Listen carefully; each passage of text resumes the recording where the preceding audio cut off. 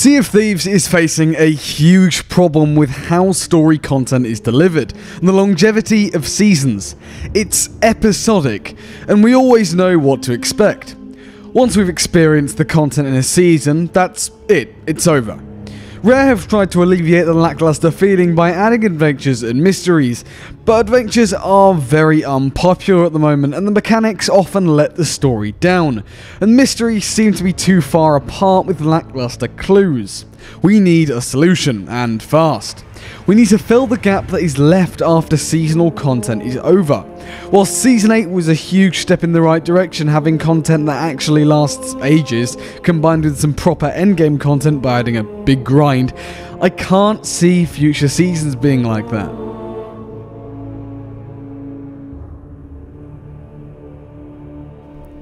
The problem Sea of Thieves is facing currently is an issue that relates to immersion, speculation, and how content is delivered, which at the core involves how the story is delivered. The current ways they're progressing the lore is through adventures and some world building tied in with seasons. That's great, it really is. But to explain how we've got to the issue with Sea of Thieves in 2023, I have to tell you a story and let you into a bit of a secret. I am a sucker for the state Sea of Thieves was in back in 2018. Despite its low amount of content, times were different in many ways. To start, we of course had no idea about the story, where we were, what was coming, or what anything was about. This of course induced so much speculation. The Insider program was the pioneer program and it wasn't public, therefore virtually no one knew what was coming in updates, which, speaking of, no one knew the content schedule. The updates were random and surprising. Sea of Thieves' official channel communicated a lot less on who, what, when, where, and why we are in the lore. It doesn't take a genius to see nowadays on every social platform everything that goes on is generally plastered all over the place. The biggest part though was because the game was incredibly lackluster, there was no bar for what content should be added and what to expect. Every update surprised us like crazy, whatever they did was insane. It was a truly different era, and because during 2018 it was a new game, we didn't know what direction the developers would take or what could be possible. Another aspect of it, being a recent title, was the feeling of exploration, which was further enhanced by a lack of communication, in a good way of course. Every update in Sea of Thieves gets a content update explaining in detail everything that's in it. When the game first released, did we have videos describing every aspect? No. When people first discovered the pirate legend hideout, it was a true surprise and a real secret. Especially as pirate legend was hard and rare to achieve back then. My point is, with all this, we have lost the feeling of exploration and mystery. Back in 2018, I could hop on the seas, set sail, and go and explore. That was how it felt back then. Nothing can describe the feeling in 2019 experiencing the masterpiece of Shores of Gold, something that we never got anything like. That final tale for the first time back then was a feeling of pure excitement, wonder and speculation for what all was revealed could mean. The second we started getting regular updates though, the feeling of exploration was lost completely. We knew what was coming and what to expect. Sea of Thieves: A Pirate's Life surprised everyone, and it was the first time an update did it to the community since updates prior to Anniversary. It was amazing to see, and we didn't know what to expect journeying to the Sunken Kingdom and the Sea of the Damned. However, even still the update was one of the worst with regards to longevity, and it's not like we can just pull a Pirate's Life 2, 3, 4, 5, 6, 7, 8, 9 every season to surprise the community, so how can we fix the issue? For that, I want to take a look at Elden Ring. For those who don't know, Elden Ring won Game of the Year 2022 and is a game we'll look back on that revolutionised single-player campaign games forever. I won't go into the premise, although I'd highly recommend checking it out if you haven't already, but one of the reasons why Elden Ring was such a big hit was because they managed to create one of the first truly living, breathing worlds.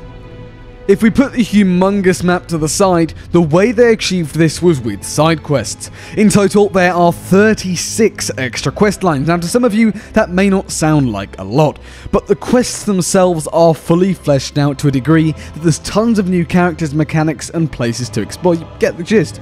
Okay. Sure, there's lots of content, but how does that make it a living world? The actions or inactions you take during your playthrough will influence quest lines, characters before, during and after quest lines who will show up in them, whether you can make characters friends or enemies, and much more. Your decision in one quest line could completely change your experience in another without you realizing.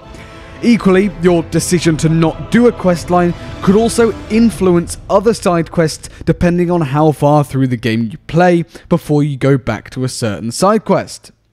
This is what keeps the game so engaging and alive. I want to give you a very small example of how side quests could be implemented into Sea of Thieves. Let's take Tina at New Golden Sands. One of her dialogue options talks about the necklace around her neck, and how the tavern owners make them all wear it for brand recognition, but she sticks anything on it, and if we can find something for her and we bring it to her, she'll be greatly thankful. So in Tina's questline, we'd have to go and find something for her to put on her necklace. After we do this, she talks about how a new inn over at Plunder Outpost is opening, the Jolly Roger, and we get invited to go with her and another tavern keeper.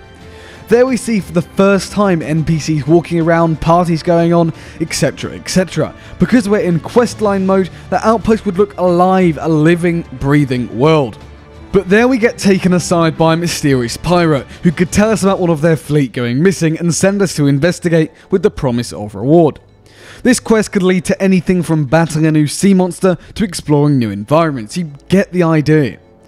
Even if Sea of Thieves added just, say, 10 of these, even 5 maybe, would spice up the game completely. This, of course, is only if the delivery is right. Sea of Thieves, by all means, could publicly announce this in a 3-minute cinematic trailer with a world is changing type thing. However, these quests would be embedded into the game and not shown how to do them or shown in gamers' beginner side quest. You only trigger the tall tale-like mechanics after you complete the first step. In my example, this will be delivering her necklace piece. And she wouldn't tell you where you can find the piece either. You would have to just go and do it. Equally, you might find the necklace piece without even interacting with Tina ever. This is another part of Elden Ring that keeps it so exciting.